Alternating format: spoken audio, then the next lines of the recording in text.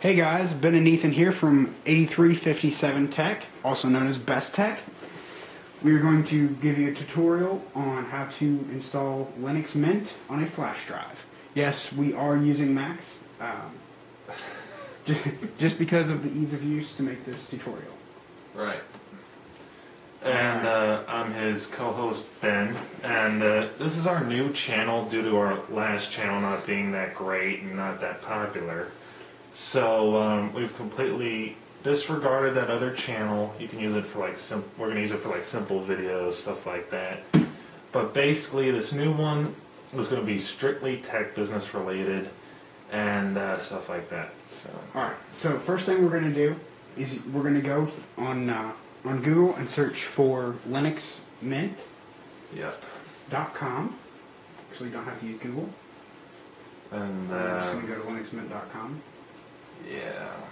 We'll be sure to put all the links used in this video down below in the bottom. All right. So here it is. We're gonna go to download, and then we're gonna download Linux Mint 13. Because it's the better version. Yes. We're gonna scroll down, and we like to use the Cinnamon desktop.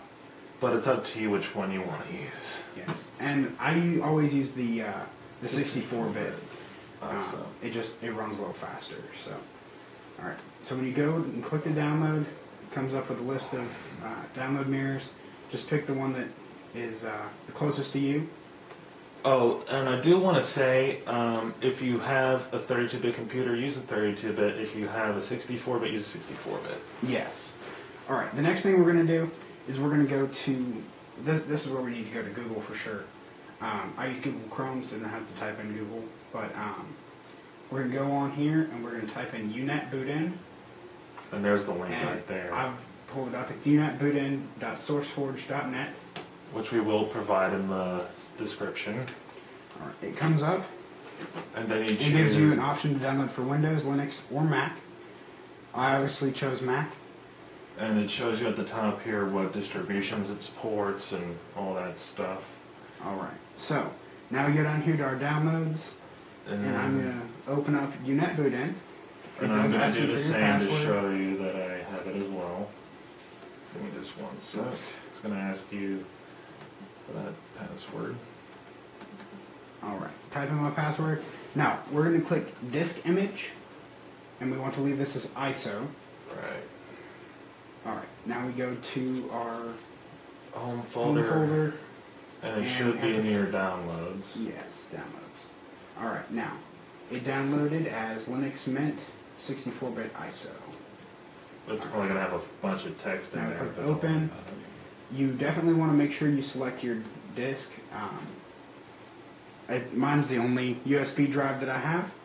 Whereas with me, I have 3 partitions, but we'll talk about that later. Yes. So now we're going to click OK. See, guys. It goes through and it pulls all the files, and then it will install a bootloader onto it, and then we will show you. Basically, we're going to let this run through, and we'll come back in a little while. So, yeah, just want to give you some insight. Yeah, this takes just a couple minutes. And it does not get stuck on file 178, don't worry. If it looks like it's frozen, that's normal. I've been through that 1,000 times. It takes a while. Because of how big this image is. So, we'll come back. Okay, guys. It went ahead and finished right after I cut the video. It's kind of funny. Now we're just going to click exit, and I'm going to reboot my computer. To show you that it does work. Alright. Now, I have to hold down Option. You have to do that on Mac to pull up the boot selection. And, so as we're waiting for this to come up.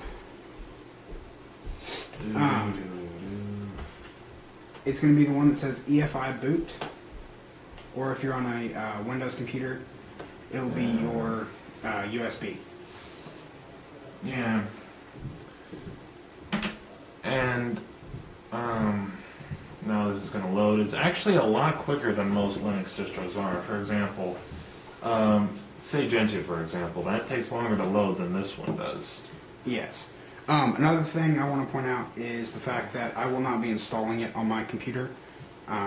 We're just giving you that. I'm just going to have it on my flash drive. That way I can it's portable. I can take it to different computers and stuff. and run it on whatever I want. Now it's up, and we're in Linux Mint.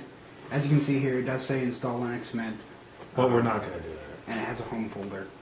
Now we are not going to be installing it. We will make another video later To show you that on like my desktop or something Yeah, upstairs. we'll show you How to do that in a little bit. on a PC.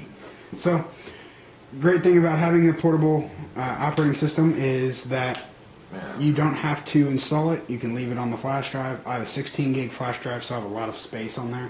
As do I. I can also just run it straight off of that. I don't have to install it at all on any computer. I can just use the flash drive as a hard drive. It ends up being kind of fun because, let's say my computer dies because I have 8% battery left. Let's say it dies, I can go in and plug it into anybody else's computer and run my Linux operating system right off of it. Right. So all my files will be portable. All right, this has been a 8357 Tech production. Thank you very much. Peace out.